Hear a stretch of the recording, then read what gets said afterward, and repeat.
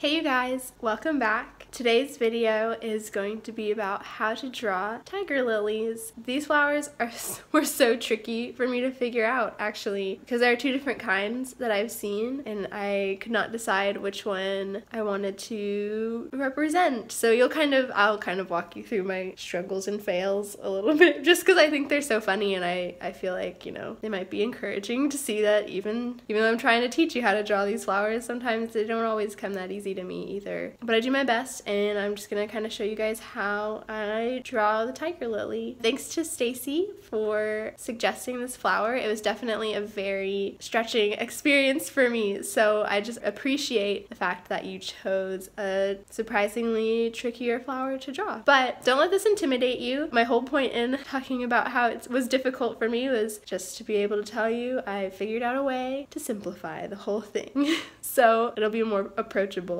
after watching this video, I hope. But yeah, let's just go ahead and get started. Bear with my voice in this video. I'm recovering from a cold and also I have allergies. Okay, so as always, I'm going to pull up a reference picture of tiger lily. Not that tiger lily, Fran.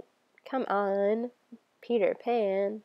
This tiger lily. So there are two different kinds that I've seen, like I was saying earlier. One kind looks like this, and it's kind of like, I think that's the Asian kind. And I tried drawing it, and it just wasn't happening for me.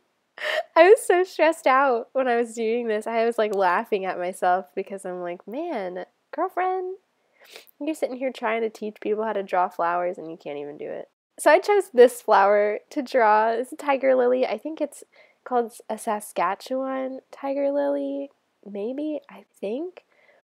So anyway, that's the one that I chose to draw. It's really similar. Stacey, I hope that that's okay with you and you weren't hoping that I was going to draw the jellyfish looking one. So I start off with just a small circle on the inside, and the tiger lily is pretty symmetrical. There are 6 petals and they all end in kind of a point. If I draw it where it looks like it does not end in a point, that's because the petals are also curved. And so that's just a piece of the flower where the petal is curling backwards. So I'm starting this with pencil just because I think this is the best way to approach this flower because there's a lot of overlap and things like that, and so it really helps you decide which parts of the flower you want in the front. Another thing about tiger lilies are that they have 6 stamen in the middle. Those just grow straight from that circle that I drew at the beginning. So that circle's not really going to show up at the end. It's just going to be the stamen.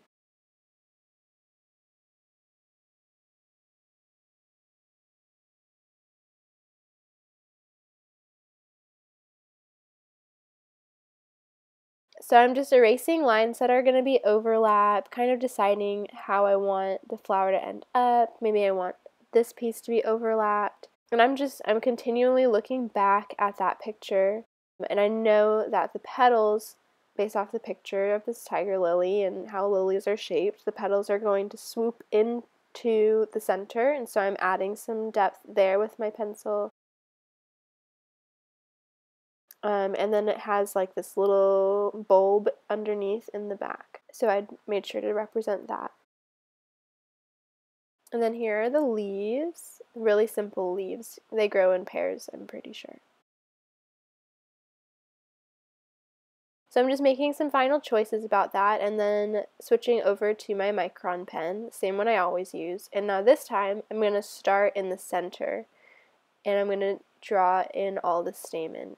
What's really beautiful about the stamen are the way that they taper as they come up. At the end of it, there's that little bulb piece. I don't know what it's called. And that's where all the pollen is, with flowers. And then there's like that middle part as well. There's like I need to learn some technical terms, guys. I just need to.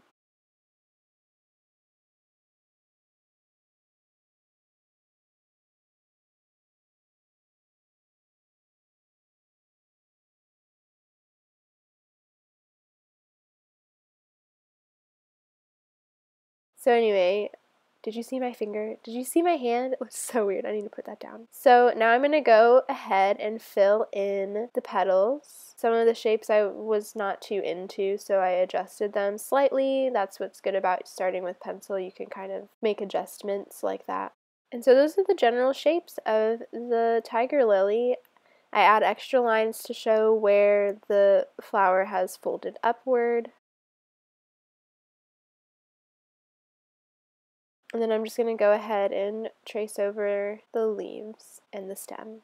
Now tiger lilies definitely grow in bunches, in like clusters, but I just thought I would break down how to draw just one today. And then the leaves, similar to the zinnias from last week, or 2 weeks ago, the leaves have those vertical lines like this. And I decided to fill those in before just because it's quick and easy and I don't have to think too much about it.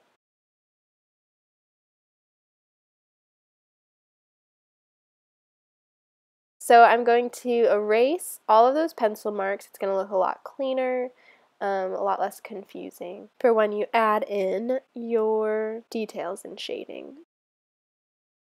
The center is going to be dark because those petals are dipping into the middle where the stamen are coming out. And I'm just using some curved lines to create shape like this, and also some shorter lines to create some dimension and texture.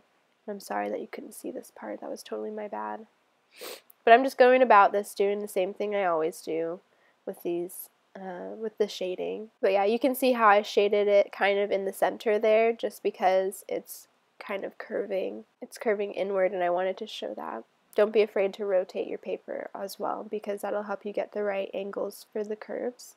This back bulb section I'm definitely going to make dark because it's behind. And then the iconic part of the tiger lily are these beautiful spots that it has. So this isn't for shading, this is actually just detail of the petal. And so I'm just going in and adding these dots that are so precious and so characteristic for this flower.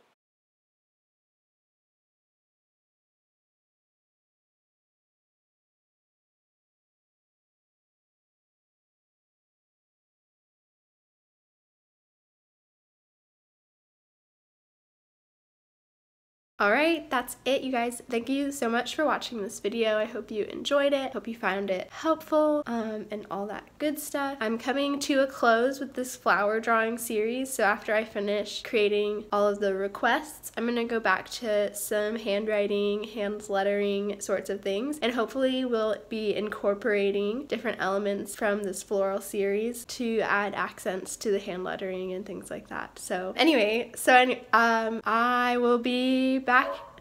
I will be back next week with a new video for you. Yeah, if you like this video, tell your friends about it, share it with them, show them that, you know, everybody struggles when doing new things and learning how to draw new flowers. And so I just hope you guys found this video helpful, and I will see you next week. I love you guys. Thanks so much for your support, and I'll talk to you soon. Oh, and if you try to draw this flower, after all of this rambling, if you try to draw this flower, be sure to tag me at Authentic Frani on Instagram. I love that you guys tag me in your comments. That's all well and good, but it's really helpful if you tag me in the photo itself. That way I can find your art. Sometimes the comments will get lost, but I can always go back and find the photos that I'm tagged in, obviously on Instagram. So be sure to tag me in the photo. All right, you guys, have a great week and weekend, and bye.